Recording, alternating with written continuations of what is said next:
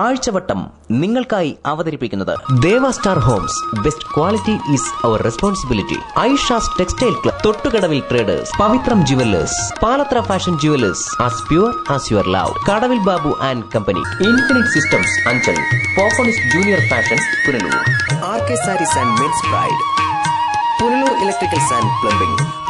ദേവ star Holmes. കെട്ടിട നിർമ്മാണം സ്വപ്ന സമാനമാക്കുവാൻ ദേവ star ഹോംസിൽ വശ്യചാരുതയാർന്ന വർണ്ണവിസ്മയം ഒരുക്കിയിരിക്കുന്നു. ബാത്റൂമിന്റെ ഭംഗിയും ശുചിത്വവും ദേവ സ്റ്റാർ ഹോംസിലൂടെ ലോകോത്തര നിലവാരം പുലർത്തുന്നു. Electrical, glass wash basin, mirror, bathroom fittings, modular kitchen, plumbing, tiles, sanitary, paint, furniture, granite, cement, CP fancy items.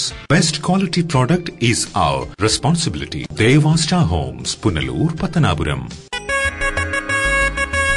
1,00,000-ൽ പരം കാഞ്ചീപുരം കല്യാണപ്പട്ട് സാരികളുമായി RK അവതരിപ്പിക്കുന്നു RK വെഡിംഗ് സാരി ഫെസ്റ്റ്. കല്യാണ സാരികളും മറ്റു തുണിത്തരങ്ങളും ഹോൾസെയിൽ വിലയിൽ. സമ്മർ കോട്ടൺ സാരികൾക്കായി പ്രത്യേക വിഭാഗം. വിവാഹ പാർട്ടികളെ വീടുകളിൽ ചെന്ന് കമ്മീഷൻ വ്യവസ്ഥയിൽ ക്യാൻവാസ് ചെയ്യുവാൻ ഞങ്ങൾ ആരെയും ചുമതലപ്പെടുത്തിയിട്ടില്ല. നേരിട്ട് പർച്ചേസ് ചെയ്യൂ. വിലക്കുറവും ഗുണമേന്മയും അനുഭവിച്ചറിയൂ. RK wedding sari fest. RK saris and men's pride, വടയാറ്റുകോട്ട road, Kollam main road, Punalur. Welcome to the biggest computer shop in south Kerala. തിരഞ്ഞെടുക്കുവാൻ ഇത്രയേറെ ബ്രാൻഡുകൾ മറ്റെങ്ങും ഉണ്ടാകില്ല. വിപുലമായ സ്റ്റോക്സ്, വെയിറ്റിംഗ് പീരിയഡ് ഇല്ല. ഏറ്റവും കുറഞ്ഞ വിലയിൽ ലേറ്റസ്റ്റ് ടെക്നോളജി പ്രോഡക്ട്സ്. കമ്പനികൾ വിദഗ്ധ പരിശീലനം നൽകിയ എഞ്ചിനീയേഴ്സ് നേതൃത്വം നൽകുന്ന exclusive service division infinite systems in technical association with ഹൈപ്പർടെക് systems, college junction, Kulathupuzha road, Anchal. Phone 047532404000. വിശ്വസിക്കൂ, വിശ്വസിക്കൂ ഈ അവിശ്വസനീയമായ വാർത്ത. ഇടിമണ്ണിക്കൽ ജ്വല്ലറിയുടെ പുനലൂർ ഷോറൂമിൽ നിന്നും 2013 ഡിസംബർ 30 വരെ വാങ്ങുന്ന ഓരോ പവൻ സ്വർണ്ണാഭരണത്തിനും നറുക്കെടുപ്പില്ലാതെ, ഭാഗ്യപരീക്ഷണങ്ങളില്ലാതെ ഒരു സ്വർണ്ണ നാണയം തികച്ചും സൗജന്യം. Idimannickal fashion jewellery, Punalur. എനിക്ക് നേരിട്ട് അറിയാവുന്നതാ ഇടിമണ്ണിക്കൽ സ്വർണത്തിന്റെ മഹിമ. സ്വർണം വാങ്ങുന്നെങ്കിൽ ഇടിമണ്ണിക്കൽ സ്വർണം തന്നെ വാങ്ങൂ. അതാ ബുദ്ധി. Idimannickal fashion jewellery, Kanjirappally, Changanassery, Mundakayam, Ranni, Mukkoottuthara, Chittar, Punalur. പുനലൂരിനെ പുളകമണിയിച്ചുകൊണ്ട് പൊന്നിന്റെ രാജകുമാരി പവിത്രം ജുവല്ലേഴ്സിന്റെ പുതിയ മെഗാ ഷോറൂം നിങ്ങൾക്കായി തുറക്കപ്പെടുന്നു. കേട്ടില്ലേ? പവിത്രം ജുവല്ലേഴ്സിന്റെ ഉദ്ഘാടനത്തിന് ഞാനുണ്ടാവും. നിങ്ങളുണ്ടാവില്ലേ? ഇന്ത്യൻ സിനിമയുടെ പ്രിയ താരങ്ങൾ ഇനി പുനലൂരിന്റെ മണ്ണിലേക്ക്. പവിത്രം ജുവല്ലേഴ്സിന്റെ അല്ലേ? ഞാനും കാണുന്നേ.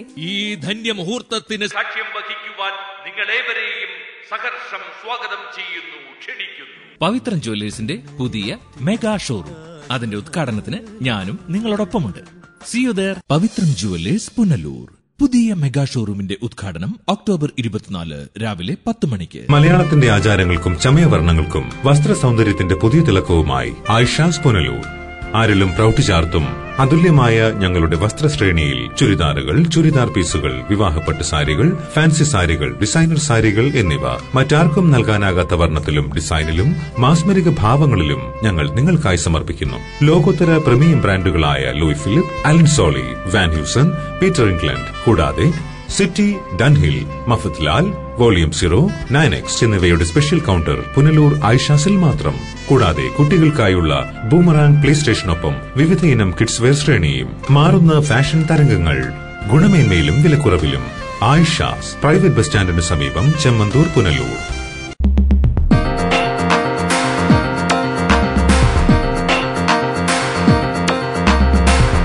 നിങ്ങൾ അറിഞ്ഞില്ലേ? ചരിത്രമുറങ്ങുന്ന പുനലൂരിന്റെ മണ്ണിൽ ഈ പൊന്നോണ പുലരിയിൽ നിങ്ങൾക്കായൊരു ഓണസമ്മാനം. Punalur electricals and plumbing near excise circle office, Tholicode, Punalur. Save electricity and water. Punalur electricals and plumbing near excise circle office, Tholicode, Punalur. Phone 9695309030.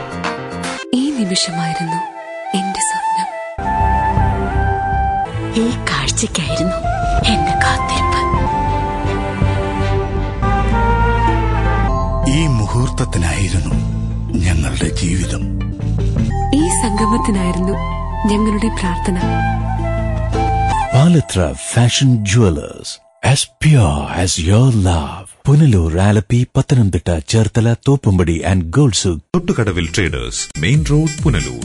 Sanitary and bathroom fittings, tiles, Parryware, crystal Baat gallery, electrical goods, fancy ലൈറ്റുകൾ, പാനസോണിക് എസിയുടെ അംഗീകൃത ഡീലർ, ഫിനോലെക്സ് പ്ലംബിംഗ് പൈപ്പുകൾ, kitchen cupboard accessories, quick step wooden flooring, Mahindra power all ജനറേറ്ററുകൾ, hardware, ഗുണമേന്മ, വിൽപ്പനാനന്തര സേവനം എന്നിവ ഞങ്ങളുടെ മാത്രം പ്രത്യേകതയാണ്. Thottukadavil traders, government higher secondary സ്കൂളിന് സമീപം, പുനലൂർ. ഫോൺ 0475222124. പുനലൂരിൽ കുട്ടികൾക്കായി ഒരു കമനീയ വസ്ത്രശേഖരം. പോപ്പനീസ് ജൂനിയർ ഫാഷൻ.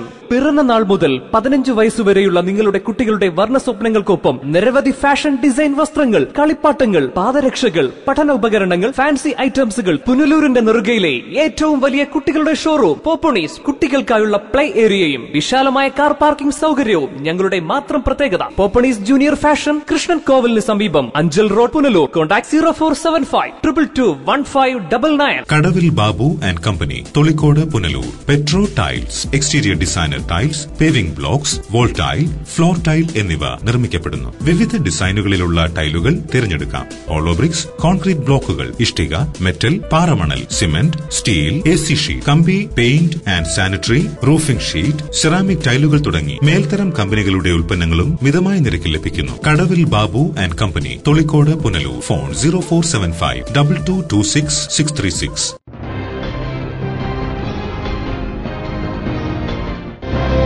നമസ്കാരം. ആഴ്ചവട്ടത്തിലേക്ക് സ്വാഗതം. കേന്ദ്രത്തിൽ UPA നടത്തുന്ന ഭരണം വളരെ നന്നായിട്ടുണ്ടെന്ന് സാധാരണ ജനത്തെ പോലെ BJPക്കും അഭിപ്രായമുണ്ട്. അതുകൊണ്ട് തന്നെ നരേന്ദ്രമോദിയുടെ നേതൃത്വത്തിൽ വരുന്ന ലോക്സഭാ തെരഞ്ഞെടുപ്പിനെ നേരിടാനൊരുങ്ങുമ്പോൾ BJP വലിയ പ്രതീക്ഷയിലാണ്. അതിന് ചില കാരണങ്ങളുമുണ്ട്. ഇതുപോലെ ഒരു ഭരണം, കഴിഞ്ഞ 10 വർഷത്തെ UPA ഗവൺമെന്റിനെ പോലുള്ള ഒരു ഭരണം സ്വതന്ത്ര ഇന്ത്യയുടെ ചരിത്രത്തിൽ നമ്മൾ കണ്ടിട്ടേയില്ല. നിത്യോപയോഗ സാധനങ്ങളുടെ വില ഇതുപോലെ വർദ്ധിച്ച ഒരു കാലം ഉണ്ടായിട്ടില്ല. കാർഷിക മേഖലയിൽ ഇതുപോലെ തകർച്ച ഉണ്ടായിട്ടുള്ള ഒരു കാലം ഉണ്ടായിട്ടില്ല. പെട്രോളിനും ഡീസലിനും മനുഷ്യന്റെ നിത്യോപയോഗ സാധനങ്ങൾക്കുള്ള വില വർധന ഒരു ഭാഗത്ത്, രൂപയുടെ മൂല്യം ഇതുപോലെ തകർന്നടിഞ്ഞ ഒരു കാലം ഉണ്ടായിട്ടില്ല. സാമ്പത്തിക വളർച്ചാ നിരക്ക് ഇതുപോലെ കുത്തനെ താഴോട്ട് പോയ ഒരു കാലം ഉണ്ടായിട്ടില്ല. പ്രതീക്ഷയുടെ കൊമ്പത്ത് കയറിയിരുന്ന് കോൺഗ്രസും CPMഉം അടക്കമുള്ളവയുടെ കുറ്റമണ്ടൽ പരിപാടിയാണ് ഇനി നടക്കാൻ പോകുന്നത്. സ്വിറ്റ്സർലാൻഡിലും മൗറീഷ്യസിലുമെല്ലാം ഇന്ത്യയിൽ നിന്ന് കടത്തിക്കൊണ്ടുപോയ കള്ളപ്പണം നിക്ഷേപിച്ചിരിക്കുന്നത് സോണിയാഗാന്ധിയും മക്കളും മരുമക്കളും കേന്ദ്രമന്ത്രിമാരും കോൺഗ്രസിന്റെ നേതാക്കളുമാണ്. പക്ഷെ കോൺഗ്രസുകാർ ഇതുവരെ അത് സമ്മതിച്ചിട്ടില്ല. ഈ രാജ്യത്ത് അഴിമതിയെ ഇല്ലെന്നാണ് അവരുടെ അഭിപ്രായം. ഇറ്റലിയിലെ ഒരു ഫാസ്റ്റ് ഫുഡ് കടയിൽ ജോലി ചെയ്തിരുന്ന സോണിയ മൈനോ എന്ന് പറയുന്ന സ്ത്രീ രാജീവനെ കല്യാണം കഴിച്ചു, ഇന്ത്യയിലേക്ക് കൊണ്ടുവന്നു. 16 കൊല്ലം ഇന്ത്യൻ പൗരത്വം ഏറ്റെടുക്കാൻ അവർ തയ്യാറായില്ല. ഇന്ദിരാഗാന്ധി ഭരിച്ചതിന് ശേഷമാണ് അവർ ഇന്ത്യൻ പൗരത്വം ഏറ്റെടുക്കുന്നത്. അവരാണ് ഇന്ന് രാജ്യം ഭരിച്ചുകൊണ്ടിരിക്കുന്നത്. കഴിഞ്ഞ ദിവസം പത്രങ്ങളിലും ചാനലുകളിലും വന്ന ഒരു വാർത്ത നിങ്ങൾ ശ്രദ്ധിച്ചിട്ടുണ്ടാവും. ഒരു വാർത്താ മാധ്യമം പുറത്തുവിട്ടിരിക്കുന്നത് ലോകത്തിലെ ഏറ്റവും പണക്കാരികളായിട്ടുള്ള 9 വനിതകളിൽ ഒരാൾ UPAയുടെ ചെയർപേഴ്സൺ ആയിട്ടുള്ള സോണിയയാണ്. നെഹ്റു ഇന്ത്യയെ വിലയ്ക്ക് വാങ്ങാൻ ശേഷിയുള്ള ആളായിരുന്നുവത്രേ. അദ്ദേഹത്തിന്റെ കുടുംബത്തിൽപ്പെട്ടവർക്ക് നാട്ടുകാരുടെ പണം ആവശ്യമില്ല. പക്ഷെ കോൺഗ്രസ് രാഷ്ട്രീയം ഒരു ചക്കരക്കുടം ആയതുകൊണ്ട് അതിൽ കൈയിട്ടാൽ നക്കാതിരിക്കുന്നതാണ് മോശം. പാവം സോണിയ ഗാന്ധിജിയുടെ അനുയായിയാണ്, അത് മറക്കരുത്. സോണിയാഗാന്ധി, രാഹുൽ ഗാന്ധി, റോബർട്ടോ വധേര ഗാന്ധി, പ്രിയങ്ക ഗാന്ധി എന്നൊക്കെയാണ് ആളുകൾ പറയുന്നത്. ഗാന്ധിയുമായിട്ട് എന്താ ബന്ധം ഇവർക്ക്? മഹാത്മാഗാന്ധിയുമായിട്ട് ഇവർക്ക് വല്ല ബന്ധമുണ്ടോ? ഇന്ദിര കല്യാണം കഴിച്ചത് ഫിറോസ് ഗണ്ഡിയെയാണ്. ഫിറോസ് ഗണ്ഡി എന്ന് പറയുന്നത് അവിടുത്തെ ഒരു സമുദായമാണ്, എണ്ണക്കച്ചവടക്കാരുടെ ഒരു സമുദായം. ആ ഫിറോസ് ഗണ്ഡിയെ കല്യാണം കഴിക്കുമ്പോ മഹാത്മാഗാന്ധിക്ക് ഇന്ത്യയിലെ ജനങ്ങളുടെ സ്വാധീനം മനസ്സിലാക്കി അത് ഗാന്ധിയാക്കി. ഇപ്പൊ എല്ലാവരും ഗാന്ധിമാരാണ്. കൊളംബിയക്കാരെത്തിയ ഒരു പെണ്ണിനെയും കൊണ്ട് കുമരകത്ത് വന്നിരുന്നു നമ്മുടെ രാഹുൽ. ഇനി അതും ഗാന്ധിയായിരിക്കും, കൊളംബിയ ഗാന്ധി. ഈ രാജ്യത്തെ കൊള്ളയടിക്കുകയാണ് സോണിയയും മക്കളും. ലോകത്തിലെ ഏറ്റവും വലിയ 9 പണക്കാരിൽ ഒരാളായി സോണിയ എങ്ങനെ മാറി? ഒട്ടും അർത്ഥമില്ലാത്ത ഒരു ചോദ്യമാണിത്. കോൺഗ്രസ് രാഷ്ട്രീയത്തിന്റെ തലപ്പത്തുള്ള ആർക്കും പണത്തിൽ കണ്ണില്ല. സേവനം മാത്രമാണ് അവരുടെ ലക്ഷ്യം. കെ സുരേന്ദ്രൻ സോണിയാഗാന്ധിയോടുള്ള അസൂയ കൊണ്ട് പറയുകയാണ് ഈ നുണയൊക്കെ. 2004 ലോക്സഭാ തെരഞ്ഞെടുപ്പ് കഴിഞ്ഞപ്പോൾ കോൺഗ്രസ് പാർലമെന്ററി പാർട്ടിയുടെ ചെയർപേഴ്സണായി തെരഞ്ഞെടുക്കപ്പെട്ടു ശ്രീമതി സോണിയ. ഇന്ത്യയുടെ രാഷ്ട്രീയ ചരിത്രം അറിയുന്നവർക്ക് എല്ലാവർക്കും അറിയാം, കോൺഗ്രസ് പാർട്ടിയുടെ പാർലമെന്ററി പാർട്ടി നേതാവായി തെരഞ്ഞെടുക്കപ്പെടുന്നയാളാണ് രാഷ്ട്രപതിയെ കണ്ട് അവകാശവാദം ഉന്നയിക്കാൻ പോവുക. അങ്ങനെ ചിരിച്ചുകൊണ്ട് സോണിയ രാഷ്ട്രപതിയെ കാണാൻ പോയി. അരമണിക്കൂർ രാഷ്ട്രപതി ഭവനിൽ കൂടിക്കാഴ്ച നടത്തിയതിനു ശേഷം മ്ലാനവതയായി സോണിയാഗാന്ധി മടങ്ങി വന്നു. എന്നിട്ട് അവർ പറഞ്ഞു, ഞാൻ പ്രധാനമന്ത്രി സ്ഥാനത്തേക്കില്ല. മാധ്യമങ്ങള് കോൺഗ്രസിനെ അനുകൂലിക്കുന്ന പത്രങ്ങൾ പാടിപ്പുകഴ്ത്തി, കൊട്ടാരം ഗായകന്മാർ പാടിപ്പുകഴ്ത്തി മഹത്തായിട്ടുള്ള സ്ഥാനത്യാഗം ആയിരുന്നോ? അല്ല. TN ശേഷൻ തെരഞ്ഞെടുപ്പ് കമ്മീഷൻ ചെയർമാനായതിന് ശേഷമാണ് ഇന്ത്യ രാജ്യത്ത് തെരഞ്ഞെടുപ്പിൽ മത്സരിക്കുന്ന സ്ഥാനാർത്ഥികൾ അവരുടെ വരവ് ചെലവ് കണക്കുകൾ മാത്രമല്ല സ്ഥാവര ജംഗമ വസ്തുക്കളുടെയും അവരുടെ സ്വത്ത് വിവരത്തെയും കുറിച്ചുള്ള സത്യവാങ്മൂലം നൽകണമെന്നുള്ള നിയമം ശക്തമായി നടപ്പിലാക്കിയത്. അതുവരെ അങ്ങനെ ഒരു നിയമം അവർ നടപ്പിലാക്കിയിരുന്നില്ല. 1991-ലും 96-ലും 98-ലും 99-ലും 2004-ലും 2009-ലും സോണിയ തെരഞ്ഞെടുപ്പിൽ മത്സരിച്ചിട്ടുണ്ട്. 91-ലും 96-ലും 98-ലും 99-ലും അവർ കൊടുത്ത സ്വത്ത് വിവരവും 2004-ലെ തെരഞ്ഞെടുപ്പിൽ അവർ തെരഞ്ഞെടുപ്പ് കമ്മീഷന് നൽകിയ സ്വത്ത് വിവരവും തമ്മിൽ കടലും കടലാടിയും തമ്മിലുള്ള വ്യത്യാസമുണ്ടായിരുന്നു.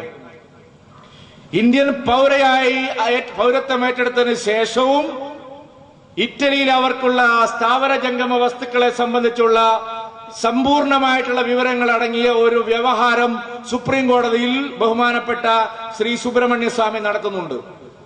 സോണിയാഗാന്ധിയുടെ സ്വത്ത് വിവരങ്ങൾ സംബന്ധിച്ചുള്ള വ്യവഹാരം. ഈ കഥ പുറത്തു വരുമെന്ന് മനസ്സിലാക്കിയിട്ടാണ് ശ്രീമതി സോണിയാഗാന്ധി ചരിത്രപരമായിട്ടുള്ള മഹത്തായിട്ടുള്ള സ്ഥാനത്യാഗമെന്ന് പറഞ്ഞുകൊണ്ട് ഈ മൻമോഹൻ സിംഗിനെ ഏൽപ്പിച്ചത്. മൻമോഹൻ സിംഗിനെ ഒരു പാവപ്രധാനമന്ത്രിയായി അവിടെ ഇരുത്തി ഇന്ത്യ മുഴുവൻ അവർ കൊള്ളയടിച്ചുകൊണ്ടിരിക്കുകയാണ്. സോണിയ സമ്പന്നയായെങ്കിൽ എന്താ, മറുഭാഗത്ത് ജനം ദരിദ്രരായി തുടരുന്നുണ്ടല്ലോ. ദരിദ്രരെ രക്ഷപ്പെടുത്തുക എന്ന ഉദ്ദേശത്തോടെയാണല്ലോ നമ്മുടെ രാജ്യത്ത് കോൺഗ്രസും BJPയും CPMും അടക്കമുള്ള പാർട്ടികൾ പ്രവർത്തിക്കുന്നത്. രാജ്യത്ത് ദരിദ്രർ ഇല്ലാതായാൽ ഇവർ ആരെ ഉദ്ധരിക്കും? അതുകൊണ്ട് എല്ലാ കാലത്തും എല്ലാ പാർട്ടികൾക്കും ഇവിടെ പ്രവർത്തിക്കാൻ പാകത്തിൽ ദരിദ്രരെ നിലനിർത്തുന്ന ഇത്തരം നേതാക്കന്മാരോട് മറ്റു പാർട്ടികളുടെ നേതാക്കന്മാർക്കും ബഹുമാനം ഉണ്ടാകേണ്ടതാണ്. സോണിയാഗാന്ധിയുടെ മകളുടെ ഭർത്താവായി ഇപ്പോൾ നടക്കുന്ന ഒരു ചെറുപ്പക്കാരൻ 2004-ൽ ഇൻകം ടാക്സ് ഡിപ്പാർട്ട്മെന്റിന് കൊടുത്ത കണക്ക്, നികുതി അടയ്ക്കുന്ന കണക്ക് 4 കോടി രൂപയായിരുന്നു. ഡൽഹിയിലെയും നോയിഡയിലെയും തെരുവുകളിൽ റിയൽ എസ്റ്റേറ്റ് കച്ചവടം നടത്തി അങ്ങോട്ടും ഇങ്ങോട്ടും നടന്നിരുന്ന റോബർട്ടോ വധേര എന്ന് പറയുന്ന ഒരു തലയ്ക്ക് വെളിവില്ലാത്തവൻ, ഒരു വകതിരിവില്ലാത്ത ചെറുപ്പക്കാരൻ 2004-ൽ ഇൻകം ടാക്സ് അടച്ചിരുന്നത് വെറും 4 കോടി രൂപയ്ക്കാണ്. 2012-ൽ നിയമപരമായി അയാൾ ഇൻകം ടാക്സ് അടയ്ക്കുന്നത് 2000 കോടി രൂപയ്ക്കാണ്. അത് നിയമപരമായിട്ട്. ബാക്കി എത്രയോ 10,000 കോടി രൂപയുടെ ബ്ലാക്ക് മണിയാണ് ഇവർ വിദേശ രാജ്യങ്ങളിൽ നിക്ഷേപിച്ചിട്ടുള്ളത്. DLFുമായിട്ടുള്ള ഒറ്റ ഇടപാടിൽ മാത്രം 600 കോടി രൂപയുടെ കമ്മീഷൻ കൈപ്പറ്റിയതിന്റെ വാർത്തകൾ 6 മാസം മുമ്പ് പത്രങ്ങളിൽ വന്നതാണ്. റോബർട്ടോ വധേര എന്ന തലയ്ക്ക് വെളിവില്ലാത്ത ചെറുപ്പക്കാരൻ നന്നായല്ലോ. അതാണ് ശരിയായ സാമൂഹ്യ പ്രവർത്തനം. വെറും 4 കോടി മാത്രം നികുതി അടച്ചിരുന്ന ഒരു ദരിദ്രനായ ചെറുപ്പക്കാരൻ 2000 കോടി നികുതി അടയ്ക്കുന്ന നിലയിലേക്ക് മാറിയല്ലോ. അതാണ് കുടുംബ ജനാധിപത്യം. പിന്നെ പത്രത്തിൽ വരുന്ന വാർത്തകളെ കണ്ണുമടച്ച് വിശ്വസിക്കരുത്. പലതും സിൻഡിക്കേറ്റുകൾ പടച്ചുവിടുന്ന നുണകളാവാം. ഇനി CPM കഥകൾ. CPIMന്റെ അഖിലേന്ത്യാ ജനറൽ സെക്രട്ടറി സഖാവ് പ്രകാശ് കാരാട്ടാണ്. ഭാര്യ ശ്രീമതി ബൃന്ദ കാരാട്ടാണ്. അവർ രണ്ടുപേരും വീട്ടിലുണ്ടെങ്കിൽ അവരവിടെ അവൈലബിൾ പോളിറ്റ് ബ്യൂറോ എല്ലാ ദിവസവും കൂടാറുണ്ട്. എത്രയോ കാലമായിട്ട് അവർ പോളിറ്റ് ബ്യൂറോ കൂടിക്കൊണ്ടിരിക്കുകയാണ്. പക്ഷെ ജീവിതത്തിൽ ഇന്ന് വരെ സ്വന്തം പാർട്ടിയുടെ ചിഹ്നമായിട്ടുള്ള അരിവാൾ ചുറ്റിക നക്ഷത്രത്തിന് വോട്ട് ചെയ്യാൻ ഭാഗ്യം ലഭിക്കാത്ത ഒരേ ഒരു പാർട്ടി നേതാവ് പ്രകാശ് കാരാട്ടും ഭാര്യയുമാണ്. സ്വന്തം പാർട്ടി നേതാക്കൾക്ക് വോട്ട് ചെയ്യാനുള്ള ഭാഗ്യം ആ 2 മഹൽ നേതാക്കന്മാർക്ക് ഇതുവരെ ലഭിച്ചിട്ടില്ല. 25 അസംബ്ലി മണ്ഡലങ്ങളിൽ CPIM സ്ഥാനാർത്ഥികളെ നിർത്തിയിരുന്നു. ആകെ കൂടി അവർക്ക് കിട്ടിയത് 650 വോട്ടാണ്. ഭയങ്കര വോട്ടാണ് ഡൽഹിയിൽ കിട്ടിയിരിക്കുന്നത്. ലക്ഷക്കണക്കിന് SFIക്കാരുണ്ട്, NGO യൂണിയൻകാരുണ്ട്, DYFIക്കാരുണ്ട്. എന്താ ഞങ്ങൾക്ക് അവിടെ ശക്തി എന്നാണ് അവർ. 10-24 MPമാർ അവിടെ തന്നെ താമസിക്കുന്നുണ്ട്. ഭാര്യയും മക്കളും പണിക്കാരും എല്ലാം ചേർന്നാലും 2000 വോട്ട് കിട്ടണം. ഒന്നും കിട്ടിയില്ല. ഏറ്റവും കൂടുതൽ വോട്ട് കിട്ടിയ ഒരു സ്ഥാനാർത്ഥിക്ക് കിട്ടിയത് 301 വോട്ടാണ്. ഒരു സ്ഥാനാർത്ഥിക്ക് 2 വോട്ടാണ് കിട്ടിയത്, ഭാര്യയുടെയും അയാളുടെയും മാത്രം. അതങ്ങനെയാണ്. കേരളത്തിലെ BJPയുടെ അവസ്ഥയാണ് മറ്റു പല സംസ്ഥാനങ്ങളിലും CPMന്. അവർ കോൺഗ്രസ് പാളയത്തിലേക്ക് പോയിക്കൊണ്ടിരിക്കുകയാണ്. കഴിഞ്ഞ രാഷ്ട്രപതി തെരഞ്ഞെടുപ്പിൽ അവർ കോൺഗ്രസിനാണ് വോട്ട് ചെയ്തത്. ആരാ നമ്മുടെ രാഷ്ട്രപതി? പ്രണബ് കുമാർ മുഖർജി. ഞങ്ങൾ സാമ്പത്തിക നയങ്ങളെ എതിർക്കുന്നു. നിയോ കൊളോണിയൽ സാമ്പത്തിക നയമാണ് കോൺഗ്രസ് നടപ്പിലാക്കുന്നത്. ഞങ്ങൾ അതിനെതിരാ. ഇന്ത്യ രാജ്യത്ത് ആരാണ് നിയോ കൊളോണിയൽ സാമ്പത്തിക നയങ്ങൾ ആവിഷ്കരിച്ചത്? Doctor Manmohan Singh, doctor Monte Singh ആലുവാലിയ, doctor Pranab Kumar Mukherjee. ഈ 3 പേർ ചേർന്നാണ് ഇന്ത്യയിൽ പുതിയ സാമ്പത്തിക നയങ്ങൾ ആവിഷ്കരിച്ച് നടപ്പിലാക്കിയത്. അതിൽ പ്രമുഖനായിട്ടുള്ള പ്രണബ് കുമാർ മുഖർജിക്ക് വോട്ട് ചെയ്യാൻ ഒരു മടിയും ഇടതുപക്ഷത്തിനുണ്ടായില്ല. ആരാണ് സുഹൃത്തുക്കളെ ഘാട്ട് കരാറിൽ ഒപ്പുവെച്ചത്? പ്രണബ് കുമാർ മുഖർജി. ആരാണ് WTO ചർച്ചകൾക്കായി ഇന്ത്യ രാജ്യം ജനീവയിൽ പ്രതിനിധീകരിച്ചത്? ഡോക്ടർ പ്രണബ് കുമാർ മുഖർജി. ആസിയാൻ കരാറിനെതിരെ കേരളത്തിൽ ഹർത്താൽ നടത്തി മാർക്സിസ്റ്റ് പാർട്ടി. ആരാണ് ആസിയാൻ കരാറിൽ ഒപ്പിട്ടത്? ഡോക്ടർ പ്രണബ് കുമാർ മുഖർജി. സാമ്പത്തിക നയങ്ങൾ എതിർക്കുക, ആ സാമ്പത്തിക നയങ്ങൾ നടപ്പിലാക്കിയ ആൾക്ക് വോട്ട് ചെയ്യുക. അതാണ് വൈരുദ്ധ്യാത്മക ഭൗതികവാദം എന്ന് പറയുന്നത്. പുതിയ സാമ്പത്തിക നയങ്ങളെ എതിർക്കുക, പ്രസംഗിക്കുക, പ്രക്ഷോഭങ്ങൾ നടത്തുക എന്നൊക്കെ പറയുക, പുതിയ സാമ്പത്തിക നയം നടപ്പിലാക്കിയാളെ വോട്ട് ചെയ്ത് ജയിപ്പിക്കുക. ഞങ്ങളുടെ നാട്ടിൽ നീർനായ എന്ന് പറയുന്ന ഒരു സാധനമുണ്ട്. ഇവിടെ എന്താണ് അതിന്റെ പേരെന്ന് എനിക്കറിയില്ല. അത് തിന്നുന്നതും പാസ്സാക്കുന്നതും ഒരേ സ്ഥലത്ത് കൂടിയാ. CPIM സാമ്പത്തിക നയങ്ങളെ എതിർക്കുന്നു, വോട്ട് ചെയ്യുന്നു. ഇതേ പരാതി കേരളത്തിലെ BJPയെ കുറിച്ചും പലപ്പോഴും ഉയർന്നു കേട്ടിട്ടുണ്ട്. CPM ജയിക്കാതിരിക്കാൻ കോൺഗ്രസിന് വോട്ട് മറിച്ചുവിറ്റു എന്നും മറ്റും. അസൂയക്കാർ പറഞ്ഞു പരത്തുന്ന അപവാദ കഥകളാകാം. നമ്മൾ അതൊന്നും കണക്കിലെടുക്കരുത്. പിന്നെ തിന്നുന്നതും പാസ്സാക്കുന്നതും ഒരേ സ്ഥലത്തുകൂടിയാവുന്നത് പലപ്പോഴും രാഷ്ട്രീയത്തിൽ ഒരു അലങ്കാരമാണ്. എക്കണോമിക് ടൈംസിൽ പ്രകാശ് കാരാട്ട് ലേഖനം എഴുതി കഴിഞ്ഞു. നരേന്ദ്രമോദിയാണ് ഇന്ത്യൻ പ്രധാനമന്ത്രിയായി വരുന്നതെങ്കിൽ നരേന്ദ്രമോദിയെ പരാജയപ്പെടുത്താനുള്ള എല്ലാ അടവും ഞങ്ങൾ എടുക്കും. ഇത് കേരളത്തിലെ ജനങ്ങളോട് തുറന്നു പറയാൻ ഇടതുപക്ഷം തയ്യാറാവണം. 2014 ലോക്സഭാ തെരഞ്ഞെടുപ്പിൽ ഈ രാജ്യത്ത്, ഈ സംസ്ഥാനത്ത് മത്സരിക്കുന്ന മാർക്സിസ്റ്റ് പാർട്ടിയുടെ സ്ഥാനാർത്ഥികൾ, അവരുടെ നേതാക്കൾ ലോക്സഭാ തെരഞ്ഞെടുപ്പിന് മുമ്പാകെ ജനങ്ങളോട് പറയണം, ഡൽഹിയിലെത്തിയാൽ ഞങ്ങൾ കോൺഗ്രസിനെ പിന്തുണയ്ക്കില്ല എന്ന് പരസ്യമായി പറയാനുള്ള ആർജവം കാണിക്കുന്നവർക്ക് ഈ നാട്ടിലെ മാർക്സിസ്റ്റ് പാർട്ടി പ്രവർത്തകർ വോട്ട് ചെയ്യാൻ പാടുള്ളൂ. അല്ലെങ്കിൽ തുറന്നു പറയണം, വോട്ട് ഇവിടെയും സഹായം അവിടെയും. അത് വേണ്ട, നിങ്ങൾ ഒന്നിച്ചു മത്സരിക്കുക. പറയുന്നത് BJPയോ മുസ്ലിം ലീഗോ PC ജോർജോ ആയിക്കോട്ടെ, ചില കാര്യങ്ങളിൽ ന്യായമുണ്ടെന്ന് ഏത് പൊട്ടനും തോന്നും. ഇടതുപക്ഷം വലത്തേക്കും വലതുപക്ഷം കൂടുതൽ വലത്തേക്കും പോകുമ്പോൾ ഇടതും വലതും ഒന്നായി മത്സരിക്കുന്നതാണ് നല്ലത്. അല്ലെങ്കിൽ ഇപ്പൊ കോൺഗ്രസും കമ്മ്യൂണിസ്റ്റ് പാർട്ടിയും തമ്മിൽ കേരളത്തിൽ എന്തെങ്കിലും വ്യത്യാസമുണ്ടോ? ഉണ്ടല്ലോ.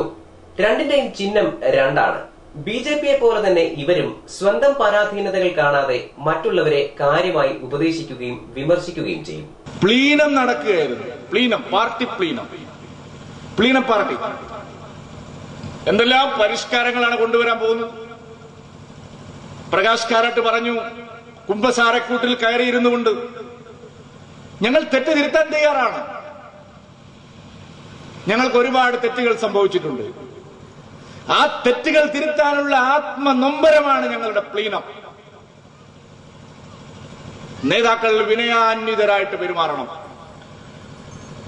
പ്രകാശ് കാരാട്ട് പറഞ്ഞ് 5 മിനിറ്റ് കഴിയുമ്പോഴേക്കും കാളക്കൂറ്റനെ പോലെ MP ജയരാജൻ റോട്ടിലിറങ്ങി ചീത്ത വിളിക്കുന്നത് നിങ്ങൾ കണ്ടില്ലേ? ഇതാണോ പ്ലീനം? റോഡിലിറങ്ങി ചീത്ത വിളിക്കുന്നത് ഞങ്ങളുടെ അവകാശമാണ്. വിനയം എന്ന വാക്കുകൊണ്ട് ഞങ്ങൾ അർത്ഥമാക്കുന്നതും അതൊക്കെ തന്നെ. ചോരച്ചാലുകൾ പണ്ട് കുറെ നീന്തിക്കയറിയത് കൂടാതെ ജഡ്ജിയെ വരെ തെറിവിളിച്ചിട്ടുള്ളവരാണ് ഞങ്ങൾ. പ്രകാശം പരത്തുന്നവൻ, കൊഞ്ഞാണൻ തുടങ്ങി മനോഹരമായ തെറികൾ. ഗണപതി ഹോമം നടത്താൻ പാടില്ല. പ്ലീനം നമ്പർ 1 നടക്കുവോ? ഗൃഹപ്രവേശത്തിന് ഗണപതി ഹോമം നടത്താതെ ഏതെങ്കിലും ഒരു പാർട്ടി സഖാവിന് ആ വീട്ടിൽ കടന്നുറങ്ങാൻ പറ്റുമോ? ഭാര്യ കടന്നുറങ്ങാൻ സമ്മതിക്കുമോ? ശബരിമലയ്ക്ക് മാലയിടാൻ പാടില്ല. ഈ സ്വീകരണ സമ്മേളനത്തിൽ എത്രയോ ആളുകൾ, നൂറുകണക്കിന് ആളുകൾ പങ്കെടുക്കുന്നത്, ആകെ ഒരു 5 or 6 ആള് മാത്രമേ മാലയിട്ടിട്ടുള്ളൂ. ഇവിടെ ഒരു CPM-ന്റെ പൊതുയോഗമാണ് നടക്കുന്നതെങ്കിൽ ഒരു 90% ആളുകൾ മാലയിട്ടിട്ടുണ്ടാവും, ഇല്ലേ? പ്ലീന പാർട്ടി ഇത് വിചാരിച്ച് നടക്കുവോ? ഗണപതി ഹോമം രഹസ്യമായി നടത്താനും ശബരിമലയ്ക്ക് പരസ്യമായി മാലയിടാനും ഞങ്ങൾക്കറിയാം. ഇതിനെ ഞങ്ങൾ അടവ് നയം എന്ന് വിളിക്കും. കല്യാണം കഴിക്കുമ്പോൾ ഭാര്യ നിൽക്കുകയും ഭർത്താവ് ഇരിക്കുകയും ചെയ്യരുത്. പുതിയ കണ്ടുപിടുത്താണ്. സമ്മതിച്ചു. കല്യാണം കഴിഞ്ഞിട്ട് എന്ത് വേണമെന്ന് മാത്രം ദയവായിട്ട് പ്ലീനം പറയരുത്. കാരണം CPM പറയുന്ന കാര്യങ്ങൾ ജനങ്ങൾക്ക് ബുദ്ധിമുട്ടുണ്ടാക്കുന്ന കാര്യങ്ങൾ പറയരുത്. ജനങ്ങൾക്ക് ബുദ്ധിമുട്ടുണ്ടാക്കുന്ന കാര്യങ്ങൾ ഇന്നുവരെ CPM ചെയ്തിട്ടില്ല. കേരളത്തിലെ ജനങ്ങളെല്ലാം കൂടി ചെന്ന് കാല് പിടിച്ചതുകൊണ്ടാണ് മുഖ്യമന്ത്രിക്കെതിരായ സമരം ഇപ്പോഴും തുടരുന്നത്. ഇതിൽ ബുദ്ധിമുട്ടുണ്ടായത് തിരുവനന്തപുരത്തുകാരി സന്ധ്യ എന്ന ഒരു സ്ത്രീക്ക് മാത്രമാണ്. സമരക്കാർ വഴിയടച്ചപ്പോൾ പരസ്യമായി പ്രതികരിച്ച സന്ധ്യയുടെ മുന്നിൽ നിക്കർ ഊരിപ്പോയ 3ാം ക്ലാസ്സുകാരെ പോലെ LDF നേതാക്കൾ നിന്നത് അവരുടെ ആത്മവിശ്വാസ കൂടുതൽ കൊണ്ട് മാത്രമാണ്. ഒടുവിൽ LDF-ഉം CPM-ഉം കണ്ടുപിടിച്ചു സന്ധ്യയെ കോൺഗ്രസുകാർ പറഞ്ഞുവിട്ടതാണ്. അതുകൊണ്ടും അരിശം തീരാഞ്ഞ് നാട്ടുകാരുടെ താൽപര്യപ്രകാരം സന്ധ്യയുടെ വാഴ വെട്ടി പ്രതിഷേധിക്കുകയും ചെയ്തു. ഇനി പഴയ സെക്രട്ടേറിയറ്റ് ഉപരോധത്തിന്റെ കഥ BJP രചിച്ചത്. എന്തായിരുന്നു ഉപരോധ സമരത്തിന് ആളുകളെ അയച്ചത്? സ്വാതന്ത്ര്യ സമരത്തിനൊക്കെ ആളുകളെ അയക്കുന്ന പോലെ ബ്രാഞ്ച് കമ്മിറ്റികൾ ഇതുപോലെ യോഗം ചേർന്ന് പാർട്ടി സഖാക്കൾക്ക് ചുവന്ന മാല അണിയിച്ച് വിടുക തിരുവനന്തപുരത്തേക്ക്. മുഖ്യമന്ത്രി രാജിവെച്ചിട്ട് ഇനി വരൂ. ചിലർ ഗദ്ഗത കണ്ടരായി പറഞ്ഞു, ഞങ്ങൾ തിരിച്ചു വന്നില്ലെങ്കിൽ ഞങ്ങളെ കുടുംബം നിങ്ങൾ നോക്കണം. പോവല്ലേ സ്വാതന്ത്ര്യ സമരത്തിന്? 10 കിലോ അരി, 5 കിലോ 10 കിലോ മുടേരി, 5 കിലോ പച്ചരി, 1 കിലോ പഞ്ചാര, 100 ചായപ്പൊടി, മുളക്, സരിത കിറ്റ്, 2500 ഉറുപ്പ്യ പൊരേ കൊടുത്തേ. പെണ്ണുങ്ങൾക്കെല്ലാം സന്തോഷമായി. പാഹന്റെ ശല്യം 10 ദിവസത്തേക്ക് ഇല്ലല്ലോ. അങ്ങനെ എല്ലാവരെയും സെക്രട്ടേറിയറ്റിലേക്ക് അയച്ചു. 10,000-കണക്കിന് ആളുകൾ പോയി. രാവിലെ 8 മണിക്ക് തുടങ്ങാനിരുന്ന ഉപരോധം 7 മണിക്ക് തന്നെ തുടങ്ങി. 4 ഗേറ്റാണ് സെക്രട്ടേറിയറ്റിന്. ഓരോ ഗേറ്റിനും ഓരോ ചാർജ് കൊടുത്തു കേന്ദ്ര കമ്മിറ്റി അംഗങ്ങൾ. 1ാം നമ്പർ ഗേറ്റ്, ഫസ്റ്റ് ഗേറ്റ്, നമ്മുടെ സെക്രട്ടേറിയറ്റിന് മുമ്പിലുള്ള ചാർജ് വ്യത്യസ്തനാം ഒരു AK ബാലൻ. 2ാം നമ്പർ ഗേറ്റിന്റെ ചാർജ് നമ്മുടെ ശ്രീമതി ടീച്ചർ. 3ാമത്തെ ഗേറ്റാണ് പ്രധാനപ്പെട്ട ഗേറ്റ്, സരിത ഗേറ്റ്. സരിത അങ്ങോട്ട് പോയി, ഇങ്ങോട്ട് വന്നു, സരിത കിടന്നു, സരിത ഇരുന്നു. ഇതൊക്കെ പറഞ്ഞ ഗേറ്റാണ് 3ാം നമ്പർ ഗേറ്റ്. അവിടെ ആരൊക്കെന്നറിയോ ചാർജ്? ആ ചാർജ് കണ്ടപ്പോഴേ ഞങ്ങൾ പറഞ്ഞു ഇല്ല, എന്തോ കള്ളത്തരമുണ്ട്. അവിടെ ചാർജ് കൊടുത്തത് സാക്ഷാൽ എളമരം കരീമിന്. അത് തുറന്നിട്ടിരിക്കുന്നു. 4ാമത്തെ ഗേറ്റിന് തോമസ് ഐസക്കിന് ചാർജ്, അതും അടച്ചിട്ടിരിക്കുന്നു. സരിത ഗേറ്റിലൂടെ രാവിലെ മുഖ്യമന്ത്രി വരുന്നു, അങ്ങോട്ട് പോകുന്നു, ഇങ്ങോട്ട് വരുന്നു. DGP പോകുന്നു, വരുന്നു. ചീഫ് സെക്രട്ടറി പോകുന്നു, വരുന്നു. മന്ത്രിമാർ ഇരിക്കുന്നു, നിൽക്കുന്നു, ചായ കുടിക്കുന്നു, പേപ്പർ വായിക്കുന്നു. തുറന്നിട്ടില്ല. പത്രക്കാർ ചോദിച്ചു, അല്ല സഖാവ്, എന്താണ് മന്ത്രിമാരൊക്കെ അകത്ത് പോയല്ലോ? കോടിയേരി പോയവരൊക്കെ അവിടെ ഇരിക്കത്തേ ഉള്ളൂ, ഇറങ്ങുമെന്ന് ഞങ്ങൾ നോക്കണം. ഭയങ്കര ആവേശം. 10,000-കണക്കിന് ആളുകൾ തടിച്ചുകൂടി മുഖ്യമന്ത്രിയെ രാജിവെപ്പിക്കാൻ. രാത്രിയായി. പുട്ടും കടലയും ഇഷ്ടംപോലെ സാപ്പാട്. 9:30 മണിയായി. മങ്കിത്തൊപ്പിയൊക്കെ വെച്ച് പിണറായി വിജയൻ വരുന്നു. സ്റ്റേജിൽ തന്നെ കിടക്കുന്നു. കോടിയേരി അടുത്ത് കിടക്കുന്നു. തൊട്ടപ്പുറത്ത് ശ്രീമതി ടീച്ചർ കിടക്കുന്നു. ഇത്ര നല്ലൊരു പാർട്ടി ഉണ്ട്. ജനങ്ങൾ ആവേശപ്പുളകിത് ഞങ്ങൾ വിചാരിച്ചു. കാരണം ചന്ദ്രശേഖരന്റെ കൊലപാതകത്തിന് ശേഷം CPIM പാർട്ടി ഇങ്ങനെ ഒരു സമരം ചെയ്യുമ്പോൾ നമുക്ക് സന്തോഷമുണ്ടായി. കാരണം ഉമ്മൻചാണ്ടി രാജിവെക്കുമല്ലോ.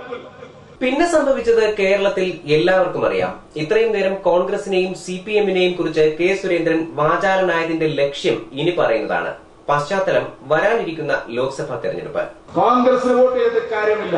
100-ൽ താഴെ സീറ്റ് പോലും കിട്ടാതെ 77-നേക്കാൾ വലിയ പരാജയമാണ് കോൺഗ്രസിനെ കാത്തു നിൽക്കുന്നത്. കോൺഗ്രസിനെ പരാജയപ്പെടുത്താൻ ഇടതുപക്ഷത്തിന് കഴിയില്ല എന്ന് അവർ സ്വയം സമ്മതിച്ചിരിക്കുകയാണ്. അവർ കോൺഗ്രസ് പാളയത്തിൽ ചേക്കേറി കഴിഞ്ഞിരിക്കുന്നു. അതുകൊണ്ട് അവരെ പിന്തുണച്ചത് കൊണ്ട് കാര്യമുണ്ടോ?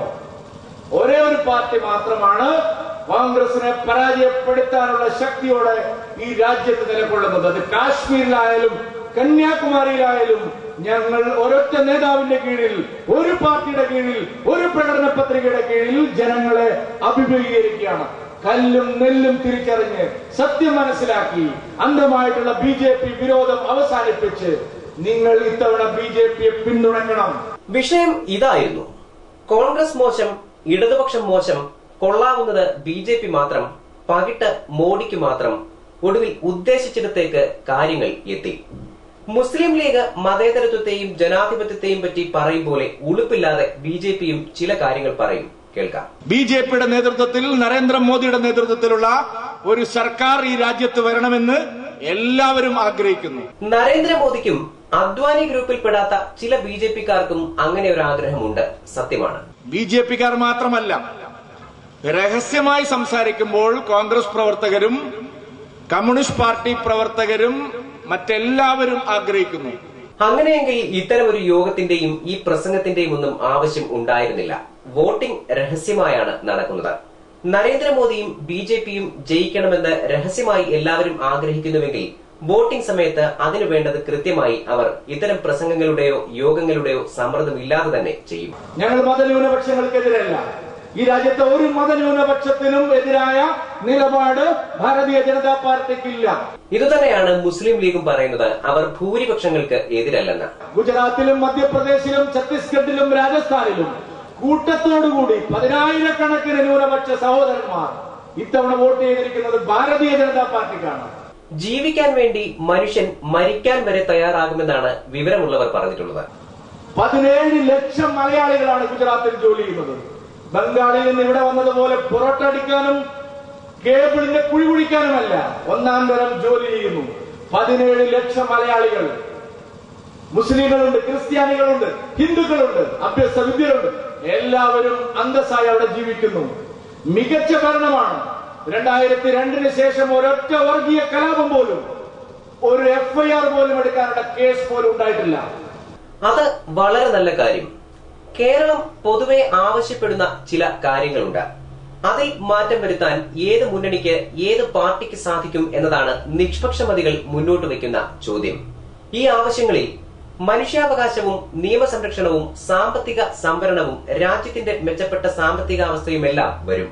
പ്രസംഗങ്ങൾക്കും അപ്പുറത്ത് പ്രവൃത്തികൾക്ക് മൂല്യം നൽകുന്നവർക്കാവണം മുൻഗണന. അത് ഇടതായാലും വലതായാലും ഇനി മറ്റൊരു മുന്നണിയായാലും. പതിവ് പോലെ ഏറെ രാഷ്ട്രീയവുമായി ഇത്തവണയും ആഴ്ചവട്ടം അവസാനിക്കുന്നില്ല. കൂടുതൽ വാർത്തകൾക്കും ദൃശ്യങ്ങൾക്കും www.livevarta.com സന്ദർശിക്കുക. നമസ്കാരം.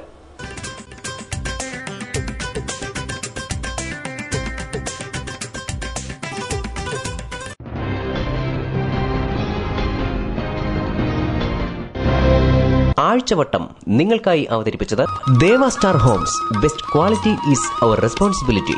Aisha's textile club, Thottukadavil traders, Pavithram jewellers, Palathra fashion jewellers, as pure as your love, കടവിൽ Babu and company, കല്ലേലിൽ textiles Punalur, Rishi kitchen gallery, infinite systems Anchal, പോപ്പോണിസ് junior fashion Punalur, RK saris and men's pride, Punalur electricals and plumbing, Chitra's collections.